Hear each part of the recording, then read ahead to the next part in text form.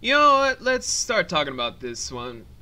In my opinion, a lot of the problems that we have that aren't based off of mental health or a bunch of this stuff, the basic root for a lot of issues is when we don't open a dialogue. Let's pray for the people that we just lost. Now, I know a lot of people probably watching just like, V, of course we're trying to open up a dialogue. This is 2019, about to be 2020. Of course we're trying to be more open and more honest and be more communicative. That's why we had all these rallies. That's why we had the Me Too movement. That's why we're doing da-da-da-da-da. Is that really all enough, though?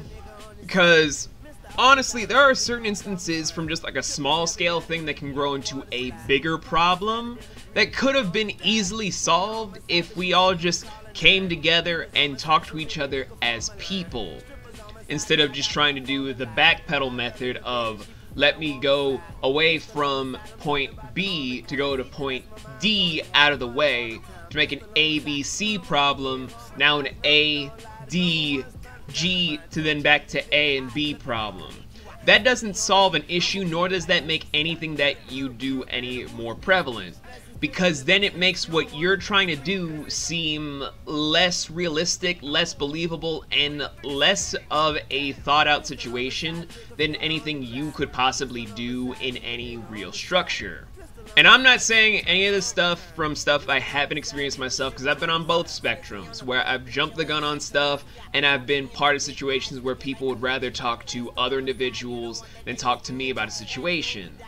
But I think that's also a thing that as people we need to work on, because if there are issues that could be solved the best way by talking to that exact person, we need to solve them by talking directly to the individual, rather than just running scared thinking like, oh, they're gonna do something even worse to make the whole situation more unbearable for me, because only I matter in this two-person situation.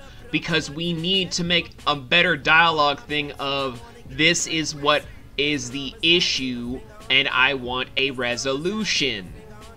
That makes any situation actually open up into a more solvable range, because then we have the opportunity to grow, to be better, to develop more, so that we don't have these problems, rather than just going towards the back channel to then make a situation worse and making sure that the person doesn't grow because you didn't go directly to that responding issue.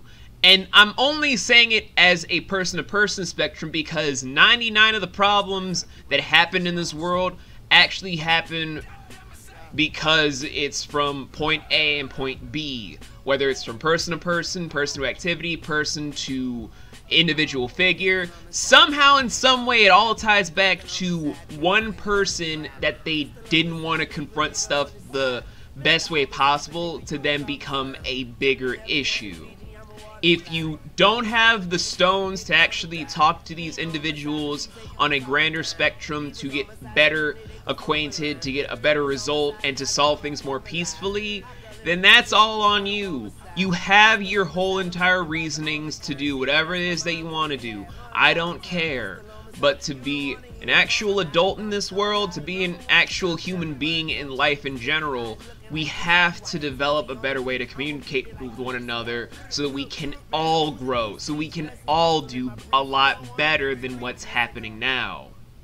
Or not, and then we can just be like cavemen throwing our poo at each other. I don't know. That's just my opinion.